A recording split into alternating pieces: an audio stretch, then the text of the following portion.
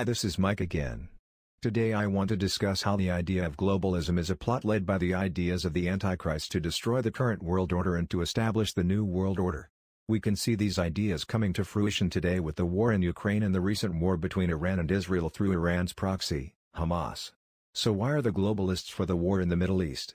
As the radical ideology of globalism comes under increasing pressure worldwide, a number of prominent theologians are joining the discussion, blasting the internationalist movement as demonic and even antichrist in nature. This argument is hardly new. Of course, critics of globalism who deal primarily in the physical realm have long attacked globalists and their political schemes to subvert national sovereignty as dangerous, totalitarian, extreme, kooky, fringe, and yes, even treasonous. But as globalism becomes politically toxic around the world and across the political spectrum, the spiritual implications of globalism are coming under fresh scrutiny too. There are numerous different definitions of globalism. Until recently, even the word itself was relatively obscure, used mostly by the alternative media to describe the views of establishment figures pushing what they themselves tout as the New World Order. At the core of globalism as it is presented publicly is the idea that nation-states and borders need to give way to international governing institutions such as the United Nations, the European Union, and other global outfits. Critics oppose the scheming for a broad range of reasons. For one, globalism aims to disenfranchise citizens and strip them of their right to self-government at the local, state, and national levels in favor of what is euphemistically referred to as global governance.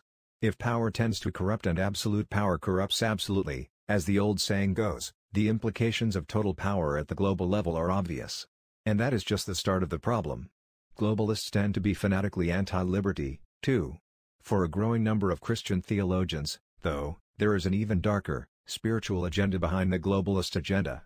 Globalism is far more than geographical or eliminating national borders and boundaries, explained Dr. Jim Garlow, pastor at Skyline Church in San Diego, in a piece a few years ago that went viral on Charisma News, earning almost 500,000 Facebook likes in less than 2 months.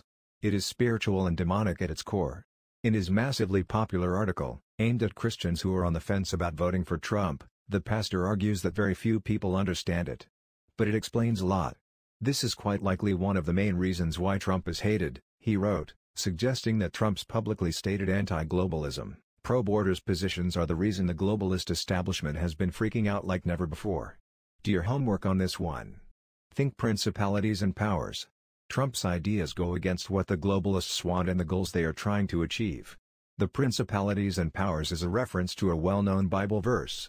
For we wrestle not against flesh and blood, but against principalities, against powers, against the rulers of the darkness of this world, against spiritual wickedness in high places, writes Paul in Ephesians 6:12. Other theologians, including those who are not Trump fans, have pointed out that the Bible and Judeo-Christian tradition have a lot to say on borders, and by extension, globalism. A major objection to globalism from a spiritual and biblical point of view is that many of the globalists are pushing for a global value system. We are seeing this in how the globalists are pushing for a central bank digital currency. The Biden administration is desperately trying to get this implemented before he leaves office. The recent FedNow system is just the start of the implementation of this system. Central bank digital currencies are already being announced in many of the countries. The whole idea behind these systems is to gain better control over their populations. With these systems, the central governments will be able to control their respective populations and give them the ability to implement a social scoring system similar to that used in China. If Trump or another strong anti-globalist is not elected in 2024, the globalists will be able to implement a social score system and a digital currency. Combating the claim of Christian theologians on the issue is EU President Jean-Claude Juncker, who claims that borders are the worst invention ever made by politicians. Christians argue that borders are, in reality, essential in a fallen world. The Bible shows that gatekeeping is a critical component of what sometimes is referred to as the theology of borders. Getting rid of borders would be extremely dangerous, too, because within borders a particular civilization can choose to uphold those principles that we, as Christians, believe are at the heart of what makes a civilization a civilization. Without sovereign nations and borders to separate them, the only alternative to that is a global governance scenario which is terrifying. The consequences of ignoring Judeo-Christian and biblical principles on borders and immigration would be disastrous. We can already see how this is impacting the United States as we have over 1 million illegal immigrants flowing into the United States each year. This is slowly destroying our nation. It appears that the progressives are feverishly trying to recover the Garden of Eden by constructing a borderless utopia.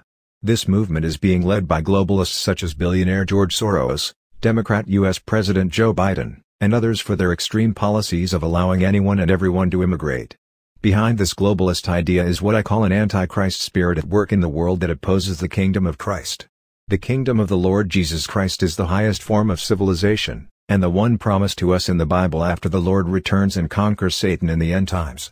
The anti-civilization represented by Antichrist is the opposite of that. So if the kingdom of Christ is righteousness, the anti-civilization is evil and injustice. If the kingdom of Christ is peace, the kingdom of Antichrist is conflict.